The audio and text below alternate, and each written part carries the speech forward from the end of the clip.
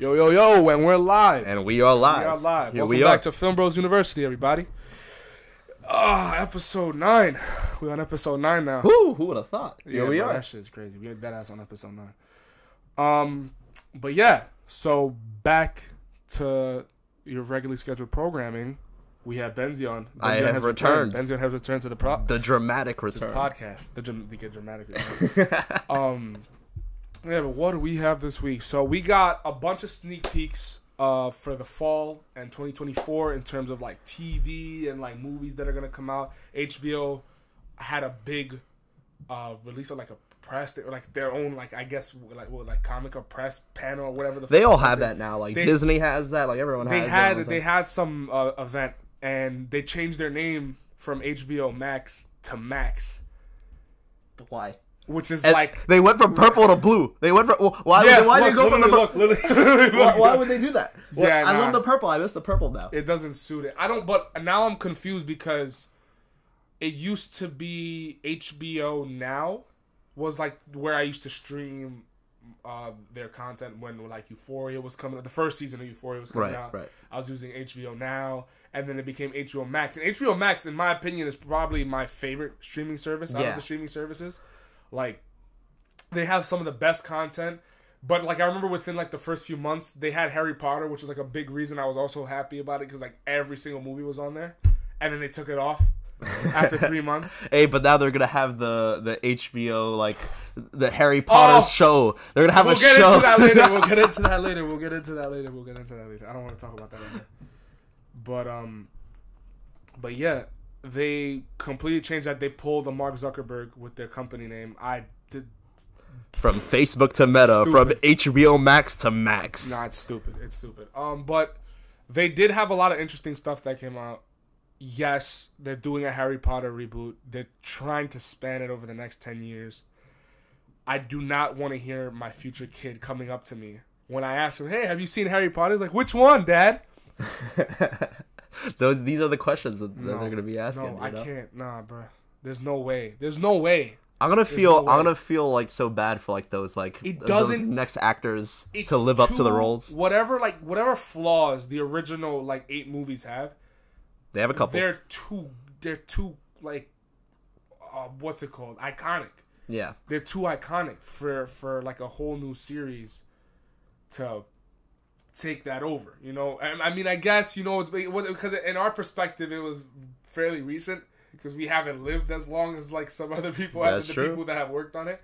But yeah, it's been 11 years since Deathly Hallows Part 2, and now they're planning on doing a remake. I think it's gonna be a few years till they release it, though. Yeah, I love how I said we'll get into it later.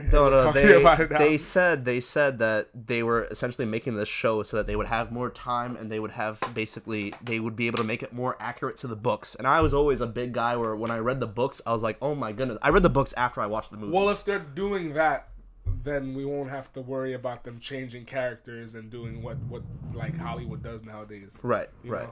I mean, they still might. Like, it all depends. They still might change some things to fill out some episodes, but their essential idea is that we're going to be more accurate to the books because we're going to have more time to develop instead of being rushed like the movies had to be, where we cut out a lot of the stuff from the books. Yeah. And so I'm wishing them luck, but I think they're going to have a lot of like the comparison syndrome where I'm going to feel bad for like the young actors that have to like live up to like the roles of like, you know, Emma Watson, Rupert Grint, Daniel Radcliffe, all these guys. Like, these kid actors, they always get like so bullied, they always get like all this stuff, and it messes with their heads getting the fame like that early. So I'm wishing them all luck. You know, they're gonna have to be doing all this stuff. I hope it's good. It could probably be rough because, you know, they're gonna have the TV budget instead of the movie budget. But then again, we did have Game of Thrones and all these other shows where they get big budgets. But we'll have to see. We'll have to wait and see. Yeah, I mean, the only thing we can do is wait and see. I'm not looking forward to it. I didn't feel like it was necessary. I feel like we need to move on from remakes. I feel like that more than ever now. It was a problem back in like 2015, 2016. They were remaking Poltergeist. They were remaking I forgot the other one. But there was a bunch of remakes in the mid 2010s, and now more than ever they're bringing back everything. They're remaking Roadhouse. Yeah. And I remember seeing there was like behind the scenes footage where Jake Gyllenhaal was shooting after I believe it was It was a UFC fight, I think, and then they filmed inside the cage with a live audience, which is interesting. But like, what does it have to do with Roadhouse? If you've seen Roadhouse, I haven't seen the original. If you know about it, it's weird. It's we'll see, I guess. Yeah, but the one thing that did look good to me, but it's another situation where I sort of have to wait and see because I don't know how to feel about it, was the Penguin show. The Penguin show that they revealed. They revealed the teaser. Colin Farrell, he looks like he's doing his thing. You know, he looks amazing. He's eating it up. He's eating up that role. He's the best on-screen Penguin that I've seen. Of course, there's Danny DeVito, and I love Danny DeVito, but this is like, in terms of like when I think of the Arkham games and all these different stuff, it's like a very accurate, like tonally, like the Penguin that I enjoy from the comics. Right. Comics, you know. I always had like a soft spot for like the Penguin from the TV show Gotham. Like I forgot that actor's name, but he always did great. But it's just he looks completely different from the Penguin in the comics. You know, so that's always been a thing where it's like it's not entirely comic accurate. But I've always had a soft spot because he starts as like, you know, this like young guy in the mob, and he rises his way to the top, and he becomes like the kingpin of Gotham, and that's sort of the route that they're going with in this show. So I'm interested in seeing how they differentiate from the show Gotham and this new Penguin show.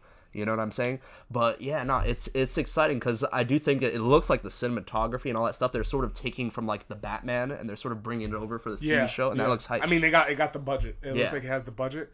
The only questions I'm asking is because if they didn't choose to make a Penguin show, I don't think anyone would have asked for one. Right. So what this show has to do is justify its existence. And I think that's going to be its biggest challenge, because me personally, I've never thought to myself like, yeah, we should make a Penguin TV show, because I've never... I like the Penguin as a villain, and it worked as like, because he's not like ever like a main villain in the Batman universe, really. He's more of a secondary villain. So it's just going to be interesting to see like what is going to justify this story. Like I just want to wait and see like what are they going to do to make us follow this character, because he is a villain. Well, it looks like it looks almost like they're pitching it almost as like a Tony Soprano like type like show where like, you know, he sort of almost gives you that vibe of James Gandolfini. I don't know. No, not really. No, you disagree? No, because they did the thing with like the font was very Sopranos like with the title card and all that stuff, but I don't want it to be a James Gandolfini situation like the Tony Soprano vibe, because. Right. The thing about Tony Soprano is it's kind of a Walter White situation where you're attached to this character, and Tony Soprano, of course, more than Walter White, he's a bit more charismatic, so you're able to watch him and side with him. But when it goes into its dramatic moments, when it gets down to the core of who he is, he's a piece of shit. Tony Soprano's a terrible fucking human being.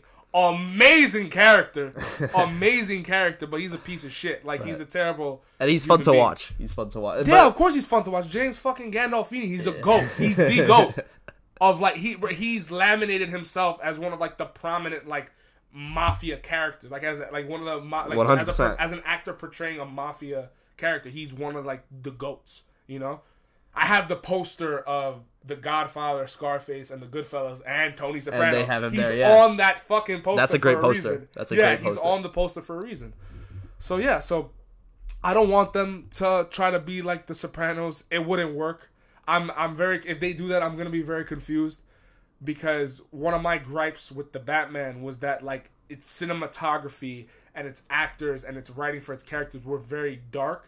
I didn't feel like the consequences matched the tone of the movie. Where, like, there was a lot of bad shit that happened, but I wanted them to get their hands a little bit dirtier. Where, like, I feel like playing Arkham City and Arkham Knight, there were very much, like, more fucked up moments in the Batman. That's my biggest problem with the Batman, is that I love it so much because it does so much justice to what like the core of Batman, this detective Batman and all this stuff, but like and the fact that it like takes from every best, it takes from a lot of great Batman source material. Yes, it took a lot from Telltale, it took a lot from The Long Halloween and Dark Victory, it took a lot from that, But my biggest issue with the Batman, and it's the most frustrating one, and it's the reason I couldn't give it like 4.5 or 5 stars,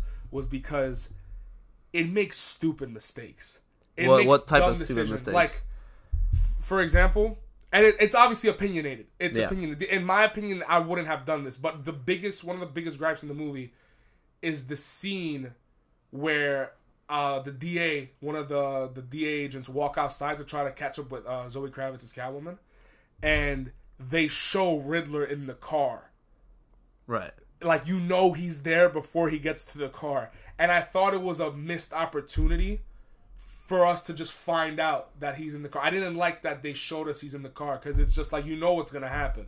It would have been a more effective scene, I feel like, if you just caught us off guard. Just like he got caught off guard. You know what I mean? I get what you're saying. It sort of matches like how the character's feeling in that moment.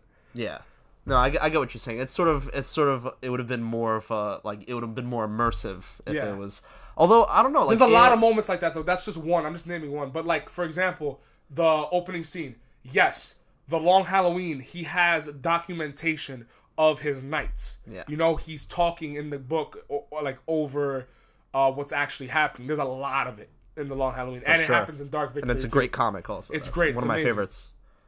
But it doesn't work for me, at least, in the beginning scene of the movie. I feel like if he had a little bit of a monologue after the opening scene, it would have worked when he's like talking about his experience. Like if they used the monologue, right, to describe what he's thinking afterwards, what we're not able to see, because there's stuff that you're like maybe not able to show, but if you can dissect the character's psyche with this journal, that would be interesting. But my biggest problem with the scene is like, he's talking and describing what those characters are feeling, but we can clearly see what's going on in their heads. Like when they're looking into the shadows, you know what they're looking for. He sees the bat signal in the sky. You know what they're looking at. So I feel like, imagine like there's no sun. There's just this theme, the Batman theme song, and they're all like in fear. You feel it. You would feel it way more. And I feel like that's what threw me off when the first time I was watching. The monologue sequences when he would just be talking over talking over all the scenes. It's just that specific scene. It's if they could have used the monologues for more in-depth, like explorations of his psyche, where like he was just describing what we are seeing. I feel like when you wanna, like, one of the best uses of having a voiceover is when you're describing stuff we can't see, you know? There's obviously exceptions where, like, there's exposition here and there in movies, but, like, I just feel like it would have made that scene just so much more, like, impactful, you know?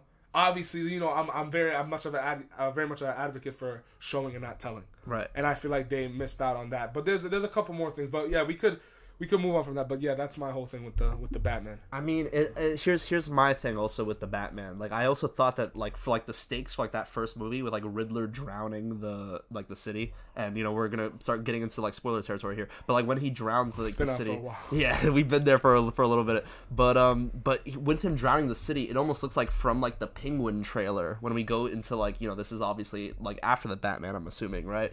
Like the city looks completely fine.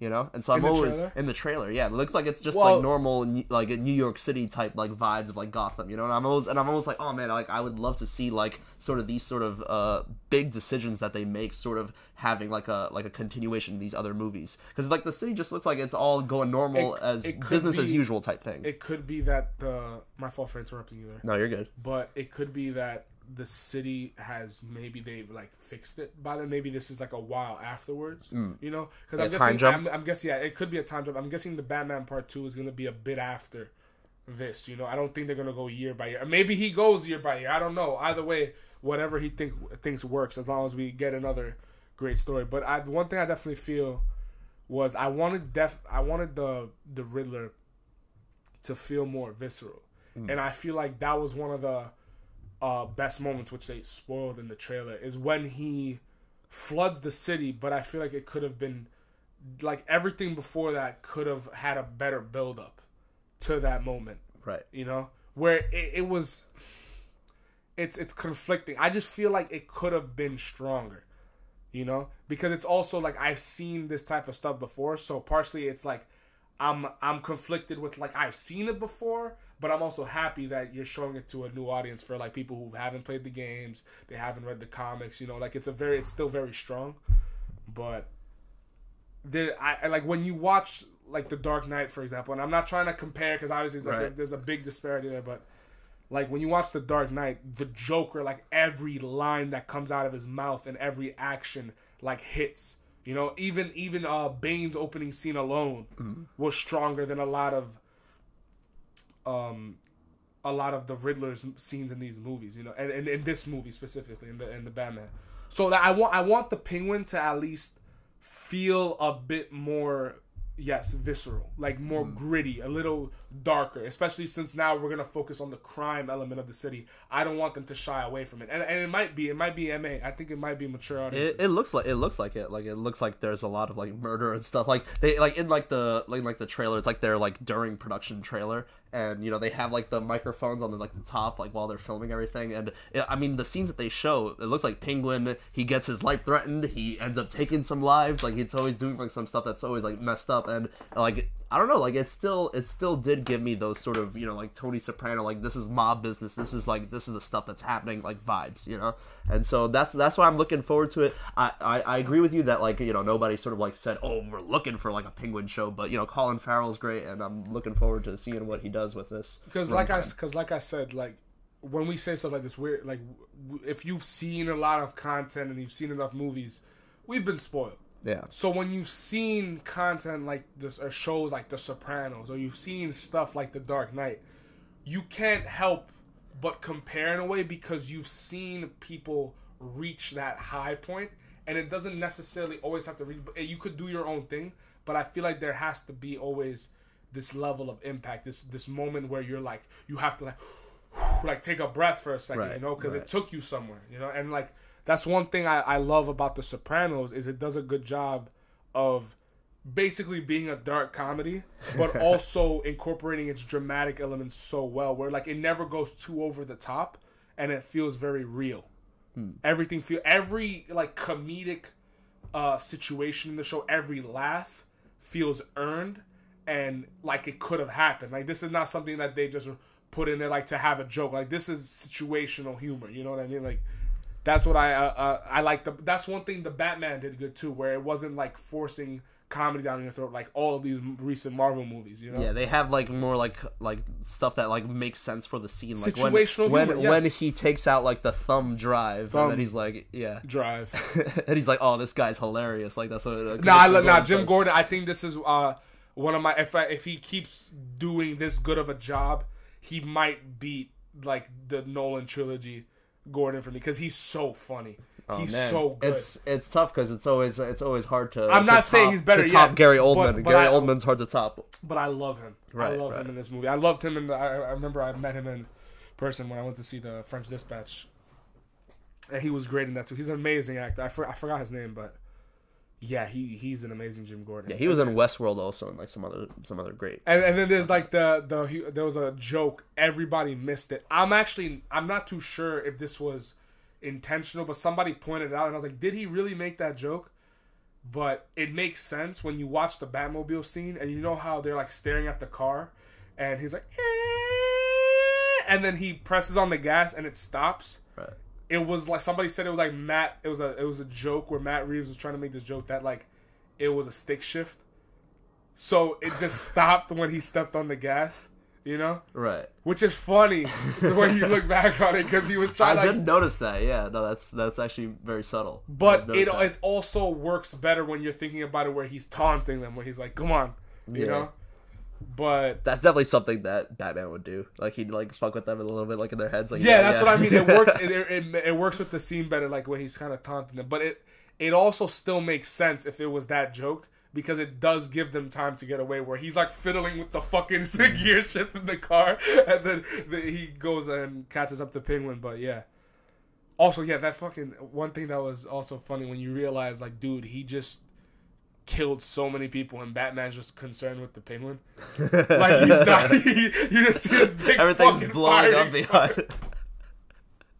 It's terrible. It's terrible to think about. The collateral That damage. was some Michael Bay shit, bro. That shit was crazy. He's just like jumping over the explosions while all these people like on the bridge are just like. I still think, like, maybe he did it because obviously that Batman's not that experienced, but I would have loved if they did like the Arkham Knight shot where he can like eject from the car and he spreads his cape like a bat. And the flame. Oh my god, bro! They gotta do that in like the third one. Maybe like the they final will. one. Who knows? I think it would be interesting if they went. He's inexperienced, so remember when he tried to do that, he just hits the top of the thing. Like I was like, no, there's no way he would have died when he fucking slaps against the top of the. I'll never forget when we were watching it with Herbert, and he goes, "That motherfucker died, bro. He's dead." There's no way. He said that shit out loud in the theater. Everyone was like saying, wait, no, maybe he has a helmet. Maybe he would survive it. And I was like, no. There's a reason why football players get like concussions and stuff. He ate shit, bro. He ate shit. That shit was so funny. Nah, that was ridiculous. But yeah. So, to conclude though with the Penguin, yeah, I can't say much. It's the sort of, I'm looking forward to it, but I don't know what to expect. Right. You know, it could be a great surprise. You know how I feel about it? I feel the same way I did about Peacemaker, where I was like, we're making a show about this random ass character from Suicide Squad, but then I was like, but it's James Gunn. It is James Gunn making it. It's James Gunn, and then it ended up being one of the best HBO shows that ever fucking came out for DC, bro. It's so good. And also like when you rewatch, you know, the Suicide Squad that James Gunn made with the context from like the Peacemaker show, it almost also makes that like movie like more fun to like rewatch because you're like, you feel bad a little bit for him, bro. That dude got abused by a racist ass father, dude. Yeah, no, he went through some stuff, and it's also like funny, like seeing what his like dad like bullies him about later, like knowing that like Bloodsport like just completely wrecks him. Like the dad was like so excited that he gets tortured by rats from his own dad. That's so good. He's laughing that he almost like chokes like laughing, and Peacemaker gets so concerned for him. He gets so nervous. I think one of my favorite characters in Peacemaker was just his neighbor, who was like that. He was like, Batman doesn't kill people or something like that. That's why like Gotham is. That's why terrible. they keep coming back up. Yeah. That's why they keep coming back. I don't have a rogues gallery because I kill them all. Yeah, I also to praise John Cena's performance in that show because he's amazing, underrated performance because he was amazing towards especially the back half of the season where like he needed there's a lot of emotion that was needed, bro. James Gunn, well, he can get out of these people. You would never expect like. John Cena and Dave Bautista have become such great actors. Bro, Dave Bautista is in Blade Runner 2049. Like, what? That's incredible. He's great. That's awesome, dude. I love that. I love that so much. It's the same type of feeling where, like, bro, everyone was talking shit about Robert Pattinson, but we were one of the people who's like, y'all haven't seen Good Time. Y'all have not seen Good Time. Y'all don't know what y'all talking about. Lighthouse, all that shit. He's amazing. I fell in love with Robert Pattinson the moment I watched Good Time. Like after, because I was like, you know, everybody's into that, like, you know, he's a Twilight boy, all this shit. But like, Good Time is like a damn near masterpiece. You were telling me to watch it for like a while, and I didn't watch it like until right before we watched Uncut Gems, and then right before that, because I was like, oh, it's the same director, I'm gonna watch Good Time. Bro, I'm so happy I watched. Bro, I'm so happy I watched so much Chris Stuckman because he was one of the people that was like, well, I remember watching his review. He wanted people to watch it. And I remember when it was on Netflix, like 4 years ago, I was in Europe, and I put it on, and I was like, this is amazing. I watched it all the way in one go. It's great. It's incredible. But yeah, bro, thank God for Chris Stuckman, man. Like, he put me on to so much shit. Like, I've been how long have I been watching him? For almost 10 years now. Like, 2014, 2013, I've been watching his videos, dude. It's insane. Yeah, it's been a minute. It's insane. And he started around that time. He started, like, 2009, I think, 2010. But yeah, hold on, my fucking MacBook just went into rest mode. Hell no. Can't let that happen. Where were we? But yeah, so Penguin, looking forward to it. Then we got, along with a superhero content, the Marvels trailer was released. Let's go. The Marvels trailer was released. You're still boycotting the MCU, right? I'm not watching that shit. You're not watching. I'm not watching that. But you're still watching Guardians of the Galaxy. It doesn't count. But that's part of the MCU. That's it's part of the James Gunn verse, bro. It's part of the Galaxy universe. The Guardians of the Galaxy trilogy is completely separate, bro. It's the best trilogy in the whole MCU. Like, fuck Avengers, because like even Age of Ultron is setting up like everything else, bro. Guardians of the Galaxy 1, 2, and 3 are separate movies. You understand that, right? They're not connected. They're not connected to anything else. They kind of are. How? Volume 3 is referencing stuff that happens in Avengers Endgame. So it's the MCU. Oh, she was like, oh, Gamora died, and then she came back, and then, oh, now you're a dick. You don't remember? You don't remember that from the trailer? I guess. Okay. It's the MCU, bro. It's all connected. Okay. It's so... No, but it's like... you could legit watch it without having seen... It's gonna be harder for Volume 3. It's gonna be harder for Volume 3 just because Gamora died. There's all this like context and stuff, so it's gonna be more difficult. I don't understand why can't they just do what the CW does and not make it so you have to watch every, because they had these things where they would once a year they would collab all of the DC shows into like a every day there would be an episode of Supergirl, Arrow, Flash, Black Lightning, and then or something like that where they would mesh, like it would be a 5-part event. But you could literally watch the episodes, like you could skip that whole thing and you wouldn't have missed anything. Well, it comes into like it being like the interconnected makes it kind of fun, but then like there's a point where it just becomes too much. So they always gotta like tread lightly with that balance. You know? Personally, now looking at what Marvel's doing now, they should have stopped at the Infinity Saga and let someone else helm the Marvel universe. Right. Completely. Like now it's just like it's done. Like the directors are not even directing the movies anymore. I think James Gunn might be the last. If Guardians of the Galaxy 3 is not good, I'll never watch a fucking Marvel movie. You'll go full Kevin boycott. Feige, bro? No. You'll go full boycott at that point. There's no way.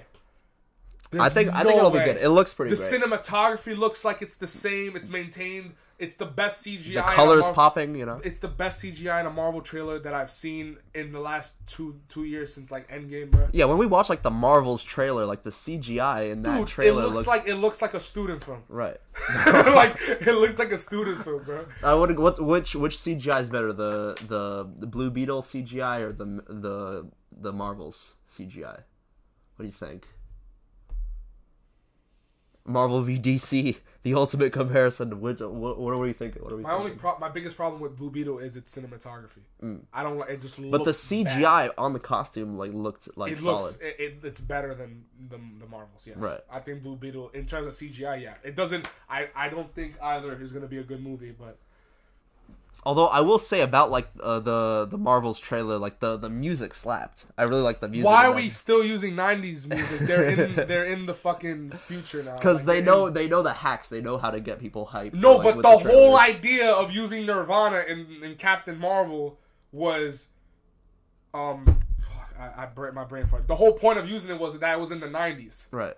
That was the whole point of using the Nirvana for Captain Marvel, because it was in the 90s. Now we got the Beastie Boys Intergalactic, which was a great. It's a fucking amazing song. I love the Beastie Boys. It got me like I was like watching the trailer. I started like bopping. I was like, ooh, it's amazing. I love the Beastie Boys, but why are we still stuck in the 90s when this shit is like, you know? And I guess I'm still gonna watch the movie just because I'm just like I'll watch everything that comes out just because I love going to the movies. But like I'm done with that. I'm done with that philosophy because there's so much garbage coming out. I can't stay. I'm wasting my time. Mafia Mama. Hey, bro, I Mafia went to watch Mama. That. Yo, let's go see Mafia Mama. We had a good time at the theater. Not. Yeah, we did. Listen, Tony Collette and Monica Bellucci. You know, it's a terrible movie. Needed a paycheck. But yes, they needed a paycheck. And it was just a time where they just riffed on like a bunch of like the Godfather references and all this stuff, and it was just like, yeah, you just turn your brain off and you just enjoy the audience enthusiasm because it's an early screening. But otherwise, yeah, not the best movie. It's all like we've seen it a million times. But yeah, no, like I enjoy going to the movies, so I'll go to Marvels. I think it's good that it's not an origin story movie, so I'm glad about that. And it's like they're sort of having this fun idea of them all swapping between each other's like. That was interesting. I'll admit that's an interesting idea. But like other than that, it also puts like Captain Marvel, who is usually like the most too OP character, the most uncharismatic character in the MCU. Right, and she's so OP, but now she's forced into this position where, like, now she has to, like, entangle with, like, the powers in different situations where she's not in control, so it's, like, it also puts her in a spot that I guess is, like, better just for her character. But, yeah, we'll see what happens. We'll see what happens with the movie. I'll let you know my thoughts on it when I come on after watching. I'll let you know. But, yeah, I know you gotta keep the boycott up except for Guardians 3. Yeah, no, I'm done with that. I'm done with the MCU, man. I'm not feeling it. I mean, when I first watched the Marvel shit, I was like, it's fine. It's like, fine. It's not, the CGI doesn't look good, but like in terms of the idea and like the plot, I guess what they showed is like, I was like, it's not that bad. I'm surprised they're reusing like Nick Fury again and so soon, like before like Secret Invasion premieres. So I guess like we just sort of know, okay, Nick Fury is gonna be fine and all this stuff. So it's once again like that like plot armor that just continues with all these movies where like, okay, something's coming out soon after, you know, everything's gonna be fine. We don't gotta worry. You know what I'm saying? Yeah, well, I mean, what were you expecting? I mean, hey man, eventually they gotta kill some of these characters off. Eventually, right? Never gonna happen. Hey, they killed off Black Widow and Tony Stark. I'm like, it's already hot as fuck in here, and now you're exhausting my mental capabilities talking about the MCU. Stop. All right. We can moving on. We can move on to the next new cinematic universe of, you know, the John Wick cinematic universe that they're now making with the Continental in this new trailer that just dropped. The Continental teaser dropped. It's going to be premiering on Peacock, I believe, in September. It looks fine. I can't. I'm not saying I'm hyped for it. It's the sort of thing where like we have John Wick 4. John Wick 4 we have will the be creme de la difficult creme to of top. Action. That will be difficult to top. And then, I mean, so far it looks like it's going to be action packed. That's one thing I'm looking forward to. The cinematography looks fine. It looks like TV, like for a TV show. That's the one thing I guess I appreciate more about the Penguin is that it looks like they're keeping the visuals of the Batman consistent. And then the Continental is changing that, and that always worries me because it's a different vibe. It gives a different vibe to John Wick.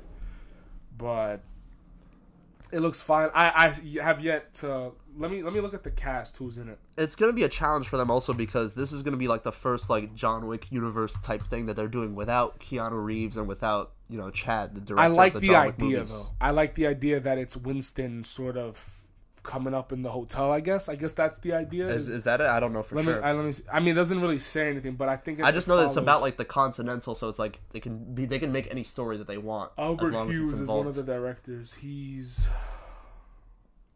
This dude is 51. What the fuck? He looks young as shit. He made. Did he actually make this? He was one of the people that wrote Menace to Society. He was one of the directors. One of the directors of Menace to Society is one of the working on. I haven't seen that. No, I haven't seen it either. That's the only good piece of work I've seen on it. But it's weird that he's directing the Continental. I don't see the big connection. But they always hire people because sometimes you haven't worked on something that you could make good. So maybe it's that sort of thing. Give people a shot. Yeah, but yeah, no, we'll see. That's what Marvel did with a lot of the Marvel shows, like Moon Knight and stuff like that. And like it's gonna be. I remember you mentioned it's gonna be like a 3-parter. It's just like three episodes or something like that. It says Keanu Reeves is in the cast. He is? I thought he wasn't involved. I told you that jump. I recognized that fucking waddle anywhere, bro. You think that was John Wick in the trailer? No way. Bro, he went he fully did a GTA 5 jump, bro. That's how he moved. He might be involved as I don't know, an executive producer or something, but just funding the thing.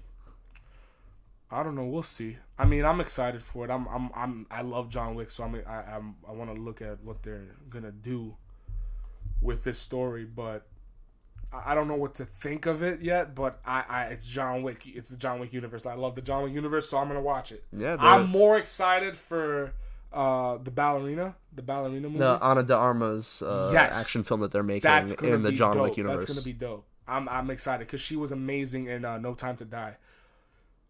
Great scene, but why the fuck did they have to make it only 5 to 10 minutes? It was just a small scene where it was like the shit they did with Halle Berry in John Wick 3, except we got more in that movie. Oh my god! And she had the infinite ammo. She reloaded. She fits into that role perfectly. Yeah. Like it was like bro. When she appears on screen, it's like you've been watching her for like a decade. You know, like she owned that like role in the universe. Like she just fits into a James Bond movie for sure. For like 100%. So yeah, I'm looking forward to that. And she was like a fun character because she was also like very like new to it. Charismatic, like, the way she's amazing. She's awesome. I love her. So we'll see how she does with like the ballerina movie. Yeah. What else? Yeah, so what do you? I mean, wait. Like, what do you think? What do you looking forward to the Continental? I mean, I'm gonna watch it. I'm still like a little nervous because I do think that like okay, we're doing like the cinematic universe thing again, and you know I still thought that 4 was like the perfect like conclusion. But the thing is that they built such a world that they can make new original stories. So I'm excited for that. So yeah, I'll definitely watch it. I'll definitely watch it, and it's not too long. You said like it was definitely a 3-parter, right? Like it's not too long. Or is that the Penguin? It's 3 episodes. 3 episodes, yeah. So like it's not too much of a time commitment. You can definitely watch it might be though. I think each episode might be like 90 minutes or something like that. Something along the lines of that. Got you. But yeah, speaking of John Wick and Keanu Reeves, he's teaming up with Jonah Hill for a new movie called Outcome. And I think it has something to do with cancel culture and stuff like that. Let me read the synopsis.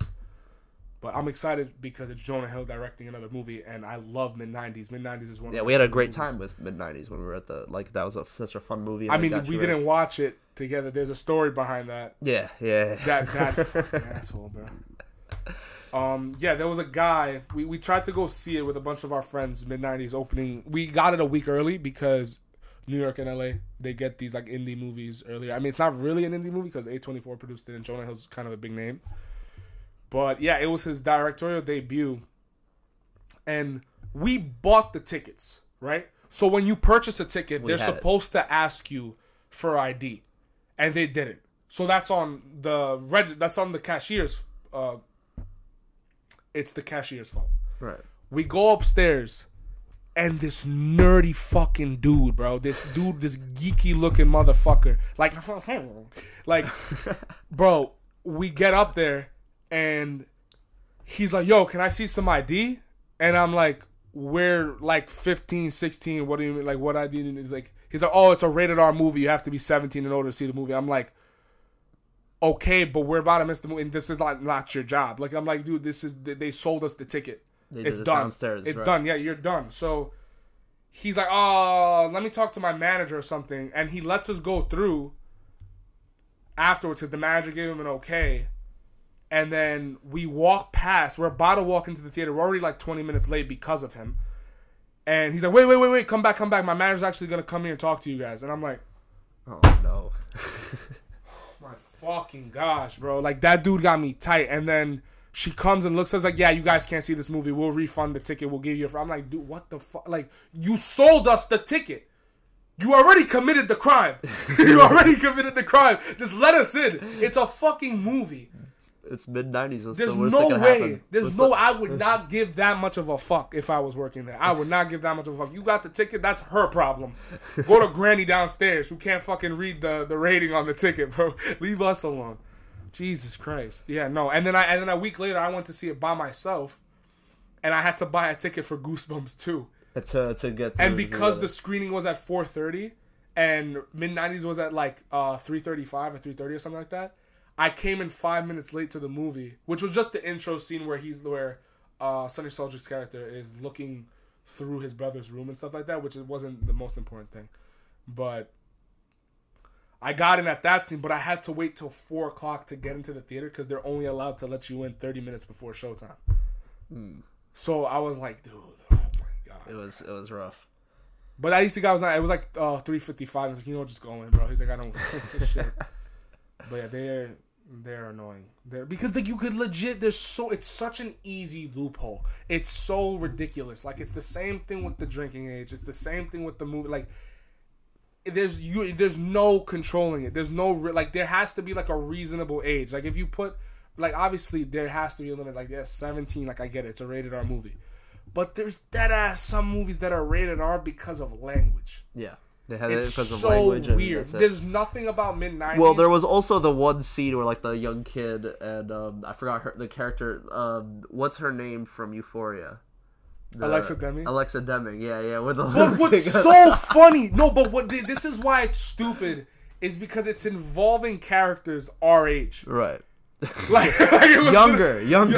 No, but I know the kids in that movie, like the skating dudes were like 16 to 18. Right. You know what I mean? Sonny Soldrick's character was like, I believe like 13, 12 in the movie. Something like that. But I'm just saying, like, in general, the cast of characters in the movie was kids our age. So I'm, like, confused. Like, unless there's, like, an extreme amount of, like, violence towards these kids or something, I'm like, dude, like, just...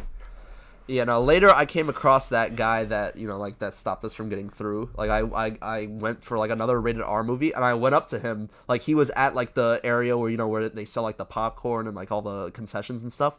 And I went up to him, and I was like, oh, hey, you know, I'm watching a rated R movie right now. You remember me? And he's like, oh, yeah. I mean, listen, dude, it's my job. I don't want to lose it. So, fuck your job. So that was his explanation of when I came up to him later.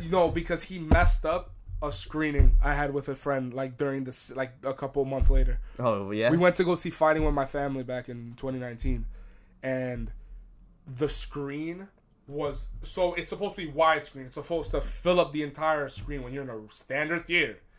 It was twice, like, it was half the size of the screen. So, the widescreen, there was, like... the black bars were cutting it. No, there were no black bars. They didn't even have the black bars? It was, like, imagine, like, on the laptop, bro, like, you're watching the movie like this. Right. So, it wasn't that he came out and said, there's something wrong with the projector, we're trying to fix it. They just started the movie like that. And I went outside, I remember that's when we came back with you and one of your friends from back in high school. We went back in, and since there were 4 of us, he was like, oh, yeah, so you want 4 tickets? Because they were giving us a refund, basically, for the movie. And I was like, yeah, 4 tickets. And then so you guys lucked out because you didn't see the movie, but you also got free tickets. And then I was like, wait, can I just go to an AMC and do this? And then we went to 86 and got fucked. Like that's literally what happened. We went to the guy. He was like, because we were trying to talk about the Lego Movie 2.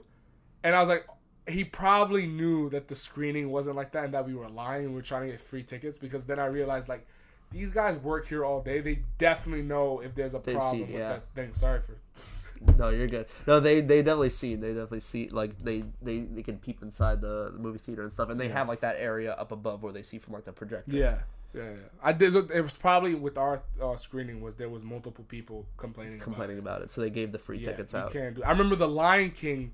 Jesus Christ, they squished the image and, like, to save on, like, the projection, I guess, I don't know, and it was, like, not that bright, the screen, because I was the only person at 9 o'clock in the morning watching The Lion King in Dolby. You were, like, in an empty theater, I remember. I called you. I was like, yo, this is scary as fuck, and then the movie ended, and then, like, the whole time there was no one there, and then all of a sudden I get up and there's one guy in the corner of the theater. Just watched it. Maybe he came in, like, for, like, the last 20 minutes. Yeah, fuck that movie, too. That shit was trash. But back to Jonah Hill's new movie. It's going to come out on Apple Plus, and it's presumed to be a dark comedy. But let me see the synopsis. I want to know, because I read something that had something along the lines to it, cancel culture, but... Or actually, maybe not. This is the synopsis, right? So, Jonah Hill co-wrote a movie with Ezra Woods, which follows Keanu Reeves' character, Reef, a damaged Hollywood star who must confront the darkness of his past after a mysterious video clip surfaces. So, it might have to do something with that. I'm actually not sure. It sounds along the lines like maybe something comes up from his past, and now, like, they have to deal with the consequences and save his career and something like that. But... yeah, we'll see. I'm excited for it because it's Keanu Reeves and working with Jonah Hill. So I bet you Jonah Hill's losing his fucking mind.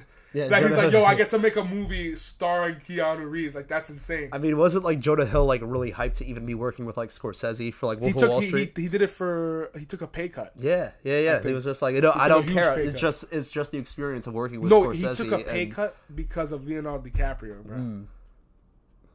Tough. I'm not gonna lie, dude. I'm not gonna lie. If they're offering you Keanu Reeves got paid $15 million, but, like, if I was in Leonardo DiCaprio's position, like, obviously you're Leonardo the fucking DiCaprio, like, you're literally that guy. You're him, you know. But if Jonah Hill's taking a pay cut, I'd be like, dude, you guys are paying me already. Like, let me do my research first. Yeah, How much just did he in get paid? case. How much did Leonardo DiCaprio get paid? All I know is for sure is that Jonah Hill definitely took a pay cut, but he was just got paid happy. $20,000 for it. Yeah, he was just happy to be working with Scorsese. Bro, Leonardo DiCaprio got paid $10 million for Jordan Belfort. Dude, if I was working with Jonah Hill and he gave in that performance, I would have been like, here you go. I would have gave him some of that, dude. What the fuck? Like Keanu Reeves did that. He gave like, I think it was like, I forgot how much he won. It had to be along the line. It was either 70,000. I think it was 70,000 or 70 million. It was something he won like an Oscars, and there was like some money or some shit involved. Do you get any money with that? You don't get money with the Oscars, right? No, I mean it helps. It helps with like your career and just like getting paid more. He other won games. money. He won money, and he gave the special effects designers of The Matrix the $70,000. I think. Sick, yeah. To help them out because they're very undervalued. VFX artists. Stunt coordinators, these people are very undervalued in this business. So, like, well, I heard that for like some like one of the John Wick movies or like something like that, he gave like the stunt people like a bunch of like Rolexes and stuff and like other like little gifts and stuff after they wrapped. You know, so Keanu's he's just the goat. Yeah, you know? Dude, that was nice as fuck. Yeah, Rolex, and it said like John Wick 4 on it and stuff like that, dude. You know how much like that watch is worth because it's custom. There's only like a few of those in the world. But nobody's gonna get their hands on Well, that. it just goes to show that Keanu Reeves is just like a national treasure. Unless you know? one like, of the you're breathtaking, you know, like everyone just loves him. You know? He's just very humble. He's down. He's literally the definition of down to earth. He's a very down to earth human being. He's very kind. He's not looking for any conflict on anybody. He's very much the type of guy to diffuse any like rough situations. He's the guy that's trying to come out peacefully, which is ironic because he plays a character who could take down an entire government. I'm going to kill them all. Bro, after fucking John Wick 4, I'm convinced he could take down like governments, like plural.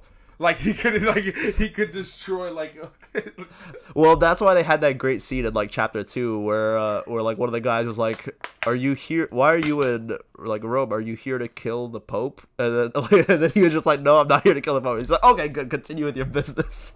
He was like, "Are you here to like kill the Pope?" It's so good. It's so funny. Me and my friend were talking about it, like, yo, what if like there was an army of John Wicks? And I was like, dude, not a single fucking one of them would die. Not a single. You don't need an army. You just need him. He's a one-man army. Unless if they're up against Kane, you know. That's the only thing. Just Kane can probably get like a few of them. He would have beat Kane. I don't know. He would have beat Kane if he was like 100% like in the beginning of chapter 4, and then just Kane 1-on-1. He could have beat Kane. The dude's blind. He had that moment where he could have shot him, but then he realized that he was out of ammo. Remember when he was like looking at? I love that there's a shot of like he's getting, like checking. Like, he's holding the sword and he's like doom doom doom like shooting at him, and Keanu Reeves is like jumping, like he's doing everything he can to dodge bullets. What a great movie!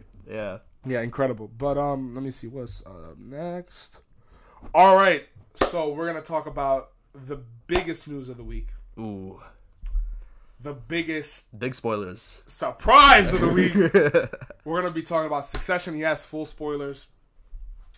So, episodes 1 through 3 have been released. There's 7 more episodes in this season. The kids are fucked. Yes. I told you that fucked. Immediately. Like I was like, Kendall, Shiv, and Roman. Count your fucking days. And Connor too. Over. Connor's vibing. Connor. He married a thought. He's chilling, bro. They're happy, bro. They don't care about the business. He's trying. But what if Connor runs out of all the money and then Willa just says, I was like, we had the safety and all this stuff. I'm happy with you, but the safety did play a factor. So they could all be ruined. The elephant in the room. Logan Roy is dead. Logan Roy has fucking died. And to be honest with you, I was so conflicted because I was like, how could you do this? How could you die? It's so random. What are you doing? It was perfect. It was like they set up like you're watching it. Like somebody was talking about this on TikTok where I was watching this video. He was like, dude, you come back to Succession. It's like, oh, it's another week of Succession. It's your it's your new, like, what shenanigans are gonna happen again? And then, you know, he's talking about the day, and he's like planning. I was like, oh, we're gonna fucking take over Rome or some shit. He says like some crazy shit. Like Tom says some funny shit, and then all of a sudden, you see Thomas calling, and then you realize why he's spam calling everyone, because he's not just because when he calls Shiv, you think that person's he's just trying to apologize, trying to do all this stuff, trying to talk to her and stuff, and then he starts calling Kendall. And Kendall picks up the phone. He's like, yo, what the fuck is going on? And he's like, yo, Logan is in a bad fucking, like, is in bad condition. Like, it's critical. Yeah, it was calling Roman. It was like, and that, like, it's so great. It's so great because then they have to go and get Shiv. You know, they have to, like, after they talk. Oh, man, it's tough, bro. Because, like, Shiv will live with that guilt forever of just knowing that, oh, I could have picked up right away when Tom was calling me, and I could have probably talked to my dad when he was, like, more alive. That fucking bitch. Yo, she was like, oh, you guys didn't tell me about this before? Pick up your phone. Pick up your phone. You're an asshole. I mean, if Tom betrays you the way that he betrayed, you know, like it's sort of I was so glad that Tom went that like route. Like he stood up for himself. But he ended up backing the wrong horse because Logan dies immediately after. He chose Logan because when he was talking to Kendall, he was like, "Listen, you are a fuck up. Like you always mess up, Kendall." Like I've never seen Logan lose. I've never seen Logan lose, and so he picks Logan. And then the great, like, hilarious tragedy that always happens with Tom is that as soon as he picks Logan, as soon as he starts rising someplace, Logan dies. And so now Tom is screwed. Greg is screwed. The kids are all screwed. They're all like, it's over, you know. And it's gonna be so great to watch. And this is the end game, and I'm so excited. I'm so glad they did it the way they did it, where it was so random. It was just like another episode of Succession, like you were saying. Dude was old, bro, and I mean the character's old. The actor obviously, but like I'm saying, like the character's fucking old. Like and Brian dude already had problems. Like the janitors of Idaho episode. Like if you've seen that episode last season, when they were dealing with like the shareholder meeting, he was seeing an imaginary cat, and he's like, "Get the cat out of here!" They're pretending to get the cat out of there, and also like they set it up from like the first episode where he immediately has problems, and you know he like that's how the show starts with him having health issues. You know, it's just built up so well. And Brian Cox, the actor that plays Logan, he's the GOAT, you know, like he's the great. He's been like the main character, like one of the main characters in my opinion of the show. Just like this like tragedy of like, you know, the way that you raise your kids, and you know, you've raised them and brought them up, and they have all these flaws just because you also want to hold on to the power. You see life as a game where you always have to win, and you raise these kids, you give them all these flaws, and you can't take them seriously. They're not serious people. He said it. But he's also I think that's also funny because I think he's using the business as a way to cope with the failure of his children. Yeah. Because he failed as a father. Yeah. And so that's why he's like this, I have to focus on this because this is what's winning, this is what will help, like blah blah blah. Like that's what makes him also like a very terrible person. It's just such a great role. Like the actor has so much to work with, and you know Brian Cox definitely said like, you know, this is, you know, one of my best roles. And the way that he was committed, he was like, yo, I knew about my death like way before a lot of the people, before we started shooting season 4, and it was nerve-wracking for me because I've never had to keep like a secret this long. And so he was like holding on to the secret, and the way that he did it, he's such a like good sport for this. He came to the set of Succession after they already like killed him off, after they wrapped him. He came on some other days when they were just filming, just to like throw off the paparazzi and like all like the people that were trying to leak stuff about like the show. Matt Reeves did that with the Batman too. Yeah, and so he would come onto the set like after he was already dead and just be chilling there and just like be like you know, socializing. It's just genius. It's genius. So good, and you know, like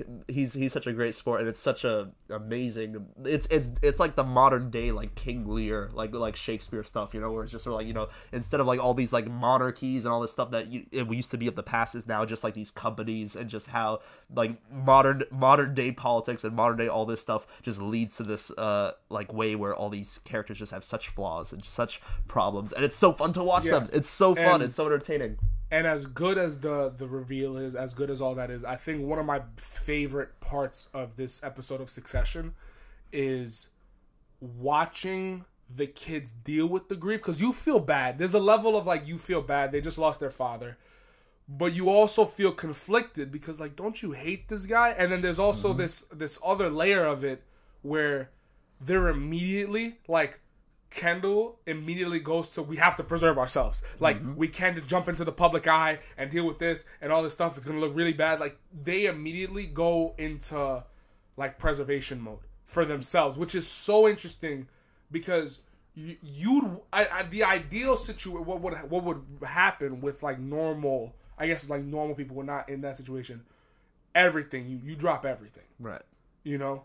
You drop everything. If you lose someone like that in your life, it's a situation where shit stops for a while, because that's not an easy thing to maneuver through and all that. And it's just interesting to see characters who you understand them because they have this level of hatred, justified hatred towards their father, but it's also their dad. Yeah. So it's this interesting just exploration, and it's also due to the performances. Like holy fuck! Like you're watching, like I love you, Dad. I guess Roman's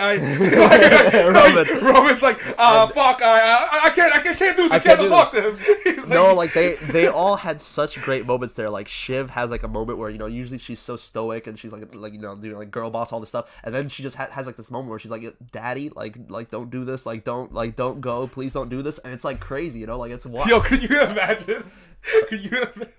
If Kendall picked up the phone and he was like, L to the OG, R to the OG, and he playing L to the OG, R to the IP, bro. Like that's what he was doing, bro. Like that's the last thing Logan hears in his ear before he dies. Just Kendall singing that song, bro. R to the IP, and he's playing. I own his IP. Oh my god, bro. Dude, that shit would have been perfect. That would have been too good. Just a Logan, just like, I feel like he would like revive if he heard some stupid shit like that. He would just like, he would come back out of spite. Imagine he just starts laughing about it. He's like so happy that he's fucking dead, bro.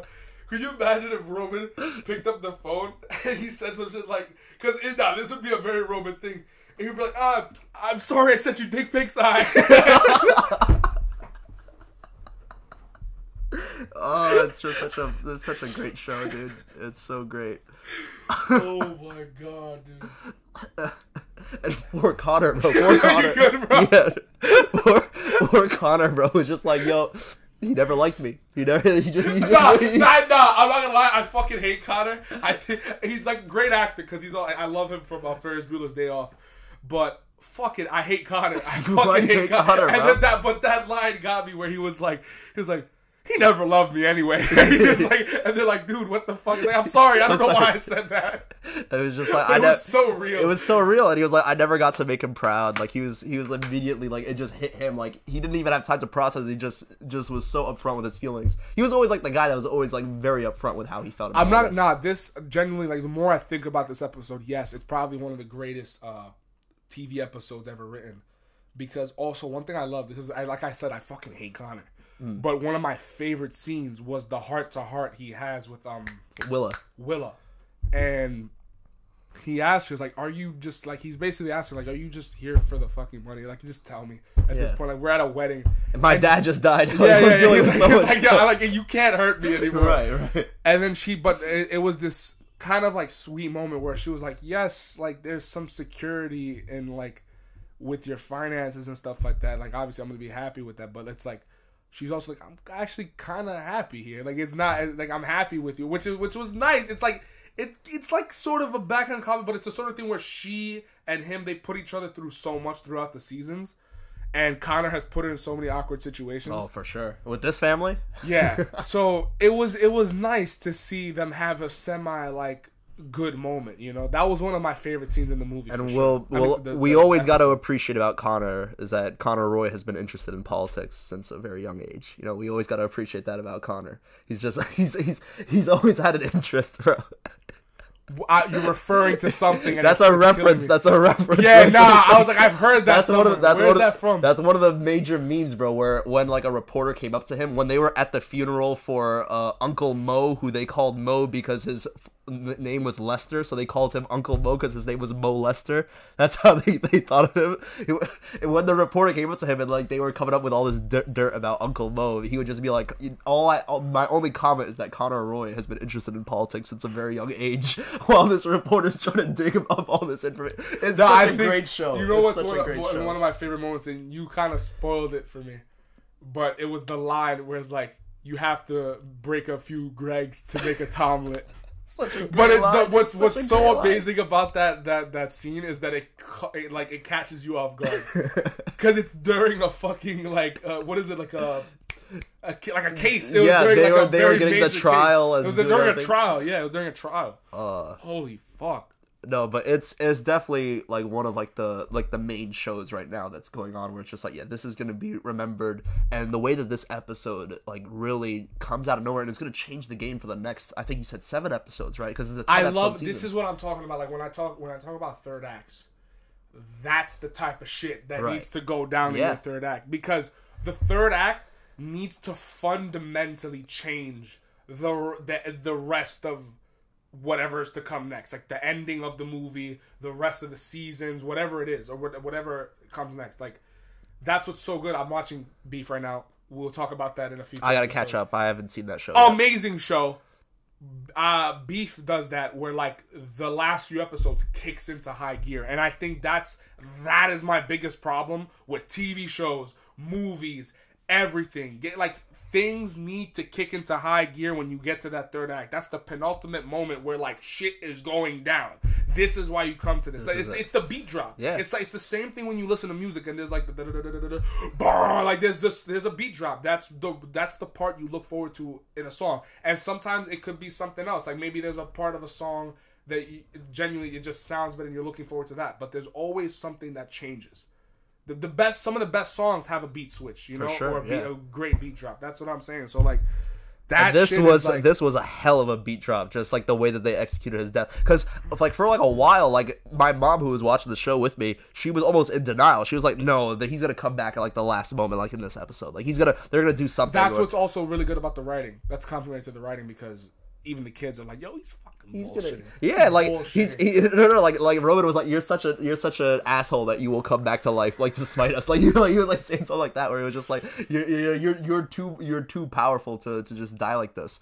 And you know, like my mom was saying, like she was like saying after like this episode, she was like, the reason why like I really love this show is that they managed to make this such an iconic show without any gratuitous like violence or gratuitous sex, without all that, with just great dialogue, great characters, great interactions, and just, you know, like this crisis of family that they got going on. And it really is like just so like powerful. It's like it gives me like the Game of Thrones like Lannister family dynamics without all the excess stuff that you get in that show. With just, we're focusing on this really messed up family and all like the dynamics in there. Kieran Culkin, who plays Roman, he was talking about it, where he was like, the Last of Us, I'm surprised they didn't make it a TV show or like a movie first, because it's such a rich story, and they made it to a game. And he was like thinking, but when you think about it, Succession would make a pretty boring video game.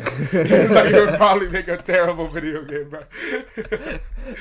I mean, imagine a Telltale. That's what you read my mind. I was about to say like a Telltale game where you could like pick like the dialogue options and just like work your way through there. Oh man, that would be funny. Yo. That would be kind of that would be. I wonder how Greg and Tom would look, the disgusting brothers. Yeah, that would be great. Yeah. So, what else? Oh, the poster had a great Easter egg in that fucking poster, because you look at it I didn't know this at face value. It's like it's just the characters standing around. It's your classic ensemble poster, but on the reflection, then you look at the reflection of the windows behind them. There's a fucking airplane in the sky. Oh, it's so genius. It's so why genius. Isn't it like? Why would they just put a random airplane in the poster? You know what I mean? That's the airplane, bro. That is the airplane. Where all of their lives will change. The airplane is him. The airplane is him, bro. No, and somebody was talking about also with Logan Roy fixing his watch, like his times running up. But I think that's more of a stretch. Reach, the plane though, that's a genius little thing, and it really like makes you think. Like Kendall had that line where he was like, you know, like this is the day that our dad died, and so all of our decisions on this day will be remembered, and so we gotta be like mad, like careful and stuff. And when you look at like that like poster, it's like, yo, that's like the plane that, you know, their dad died. This changes everything from the show from here on in. Like there was that discussion of, oh, everyone thought that Succession would be 5 seasons instead of 4 seasons, but clearly the writers thought, yo, we have to do this now while Logan is making these 2 huge decisions in like the company, like these 2 big deals, and they had to do it now. This would be the moment where the kids would be most vulnerable without him. If you also think about it as a layout, like as an outline, it makes sense because each season focuses on a kid, and then now it's like all 3 of them together. Yeah, and the intro has that. The dad, yeah. The intro has that with all of them. But yeah, that's one thing I love about it. Where like as I said before, it's conflicting because like you feel bad for them, but they're also like kind of assholes about it because they're not focusing really on the grieving. They're trying to self-preserve. But at the same time, in a situation like that, they're completely right. Mm-hmm. Because they're in a situation that none of us could fucking relate to with this, like with the level of pressure and responsibility. Yeah, the level of responsibility that they have over this business is like insanely high. So like at the same time, like I don't blame them for like coming, because I remember I forgot the lady's name on the plane. She was like, I'm typing up like a statement, you know, but just to have it. She was like, just to be prepared because we're gonna be fucked like right now. Like at least let me do this, you know. Yeah. So and even like seeing like, you know, all those side characters react to this death, it was also like really great. Like we had like that moment where I don't remember who exactly it was, whether it was Frank or Carl, but one of them just immediately started pouring like a drink, like something alcohol that was on the plate. Yeah, it was Carl. And then one of them was just like, oh, I guess we're off duty. I guess we're not no working hours. And you know, like even like you know, Logan's girlfriend, like Carrie, like the way that she reacted afterwards, she was just like smiling, where she was like, oh, this is crazy, right guys? And then they're all just like, what is going on with her? Like she was like, she was in shock. That was her sugar daddy, bro. Yeah, bro. She lost her sugar daddy. No, she lost not a sugar. She lost the sugar daddy, like Logan Roy. This is like the I think one of the best. I think it was in episode 2 when she's on as the newscaster, bro. That shit is so funny. And then he comes and he's like. Like closes the laptop because he was watching it. Jerry closes the laptop. No, it was the other guy. The other guy, yeah. But that's why he got mad at Jerry. That's why he told him. Is Jerry reinstated? Yeah, she never got fired. Like it's over since Logan died. She's gonna be in there. Like she just survives because, and so that's why her survives the snap. Exactly, and it's so good because, you know, it's like when she's there with Roman, they have that awkward moment where they're sort of like looking at each other, and Roman's just like, yeah, I need to get the room, and Jerry, like, she doesn't like comfort him, she just goes, like, because he was firing her for Logan. He didn't want to. But like it's still there between them, and so their relationship's over. The funniest thing about that though, Jerry and Roman's relationship only happened because Kieran Culkin and the actress who plays Jerry have such good chemistry. Yeah. They were like, yo, I have an idea. Like, I have an idea. But dude, that's insane that their chemistry was so good. They wrote that relationship into the if you watch like the second episode, like of the first season, when all this starts, like Roman goes up to Jerry just like, listen, I'm not good at this whole corporate flirting thing, and then he just like starts talking, and then at the end she says, who said that you're not good at flirting? And it's just like, it's so good, and then the way that their weird relationship develops from there, and it's so funny because Logan's just like, why are you trying to send this to like the dick pic? Why are you trying to send this to Jerry? What are you, some sicko, some weirdo? Like what's wrong with you? Meanwhile, Logan's like begging like all these like chicks. It's so crazy, dude. It's that's why when Greg went up to him and started talking, like, yo, I kind of did something, and he's like, yo, my son. He's like, my fucking guy. That's such a weird predicament that Tom put him in. Yeah, Tom deliberately just puts Greg in like the worst situations. It's so funny. Like they have such like a hilarious bromance, but Greg has been willing to betray Tom multiple times, and Tom hasn't noticed. And so I think that's definitely going to tie into like some of these later episodes. But yeah, the breakup scene is my favorite Tom and Greg scene. Oh yeah, the throwing the water. You can't do this to me. I won't let you do this to me. He's just like, I want like an open relationship. No, wait. Correct me if I'm wrong, because I watched season 2 a while. Yeah, it was a while back. But were they they were on good terms before that, right? They were on good terms, but also it was good. It was getting rough because Greg blackmailed Tom over. I have the documents. Like I haven't burned it. Yeah. Oh, that was season 2. That was season 2. And then he was just like, listen, I'm thinking about like spreading my wings, going into other companies. I want like a business. I think that's what like cut the that's whole exactly. Shit. No, but one of my favorite scenes too is at the end of season 1 where he tells like, your fiance, she's cheating on you. He's like, shut up, Greg. Shut up, Greg. Why would you say that to me, Greg? He starts like hitting him. It's just such a funny show, dude, and it's amazing. I'm so happy that it exists. Such great character moments. I feel like I blew off the mic several times in this episode, bro. Holy shit! Succession is worth it. Succession is worth blowing out. I definitely, I got it. When I'm editing this, I gotta load the specific moments where I yell. It's gonna be hell, bro. I have to go through the whole shit, or I'm just gonna leave it and say fuck it. Rest in peace to y'all ears, bro. But yeah, this season's gonna be insane. We're gonna continue to talk about it on future episodes. We'll be. I think we should wait until the season's done and then come back to it. I think that's for sure. I think that's what we're gonna do. So unless if there's like some other like crazy like if if some other characters die, we're gonna have to cover it. Like if they kill, like Logan is just like a pinnacle death. I don't think they're gonna kill anyone else. But like who knows? At this rate, look. All I'm saying is that with HBO shows, don't trust weddings, bro. Because now like officially like on all these like wedding episodes, something bad has happened. And like another wedding, like Kendall had to deal with like the whole like kid crash and all that stuff, and then now Logan dies during Connor's wedding, and then Game of Thrones, all this stuff. Just don't trust weddings and HBO shows. We gotta learn from this. We gotta be prepared. That's so crazy. Yeah, dude. Holy fuck. So yeah, That's man. crazy. So yeah, I mean, the kids are still fucked. The kids are still fucked. It's we'll see what happens for them. But yeah, that's a wrap, yo. Until whenever we shoot another episode. Peace out.